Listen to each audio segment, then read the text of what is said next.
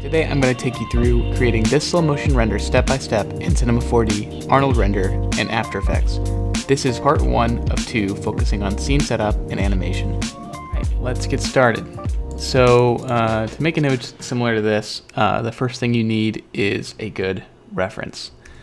I used the bullet racing video from the Slow-Mo guys. It is a pretty good video, but the main thing is that you can see that it has kind of that classic slow motion feel.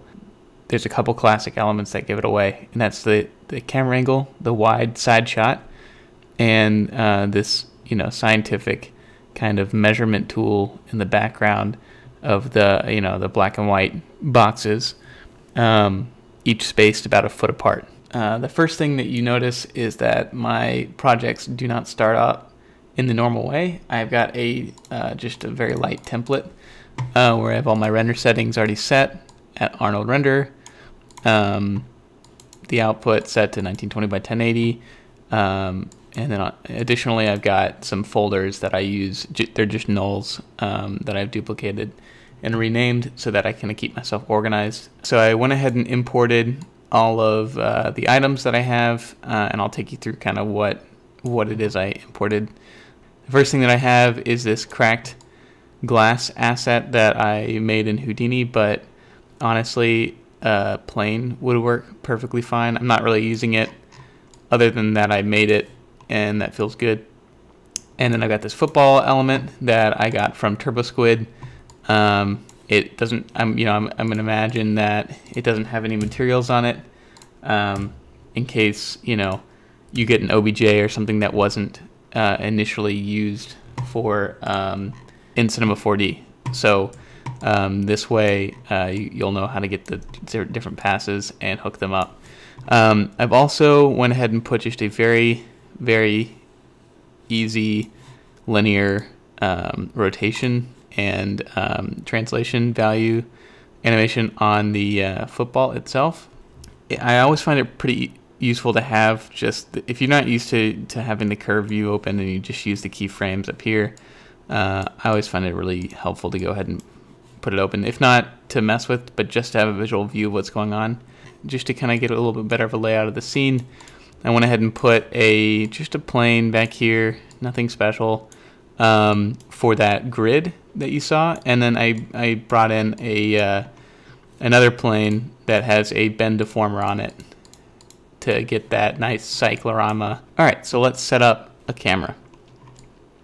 First things first, we're going to get in the general area of where we want the camera to be, and I'm going to choose a perspective camera through Arnold and look through it.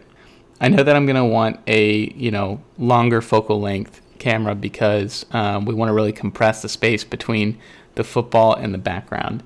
So I'm going to go ahead and choose an 85 and zoom out to kind of match.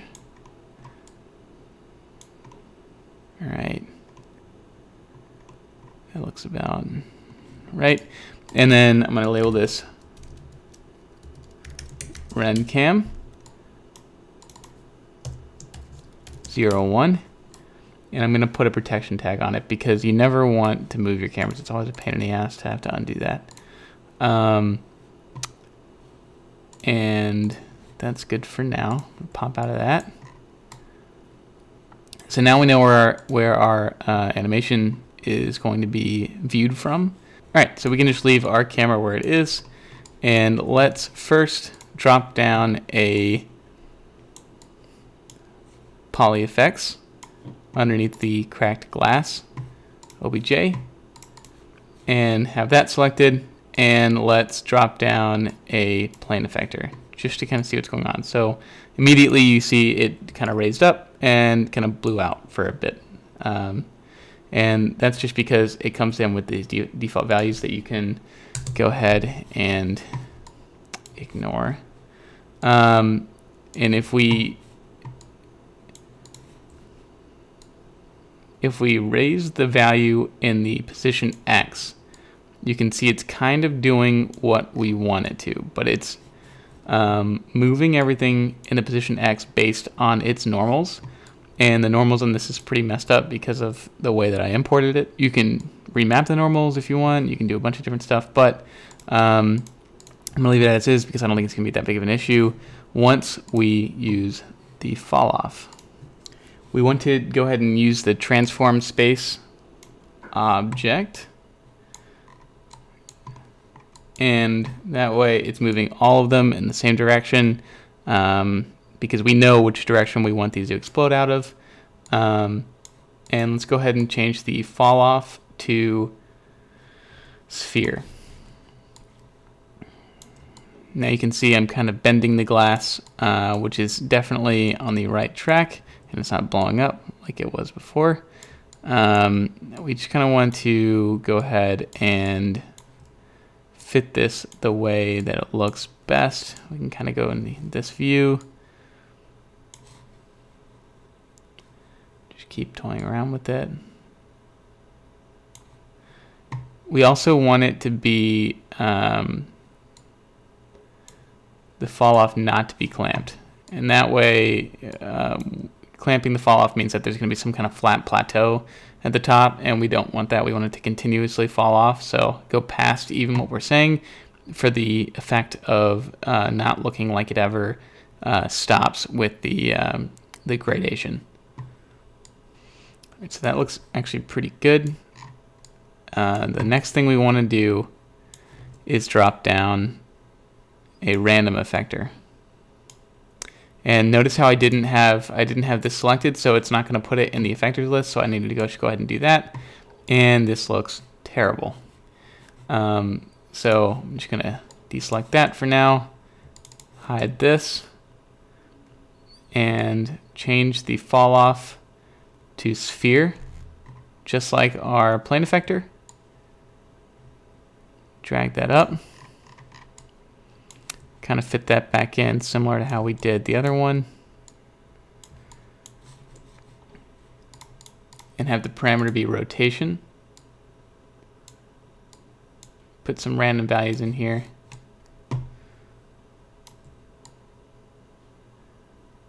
And, you know, the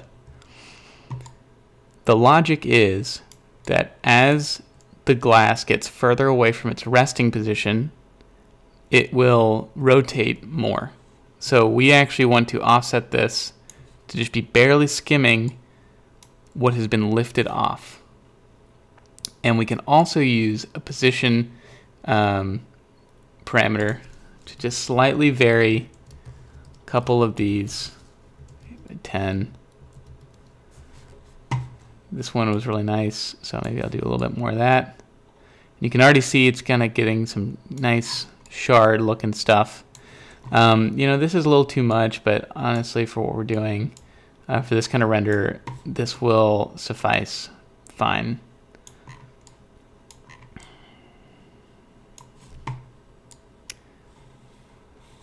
Alright, so the last thing to do is to address, I just turned those the displays off because they were really annoying. The last thing to do is to address the animation, which is actually really simple. You just go into the Poly Effects. Underneath the Effectors tab, you'll see a plane and random. That's both of our effectors that we also added into this. We see their strength. So if you turn this down, the plane goes down. If you turn that down, the randomness goes down.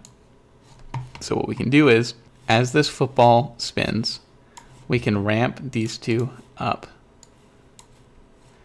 But the plane effector actually needs to start at a little bit more than 0. Have this continue. Have that something like this. All right. So now we can see if we go into our poly effects and hit H, we've got that problem that I was talking about earlier.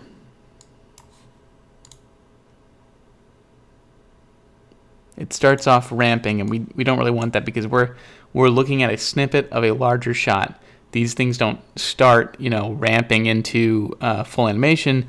They start off because they're already animating. You know, you don't need to ramp into it. So go ahead and change this to linear with this little L bracket looking thing, and And let's hit play.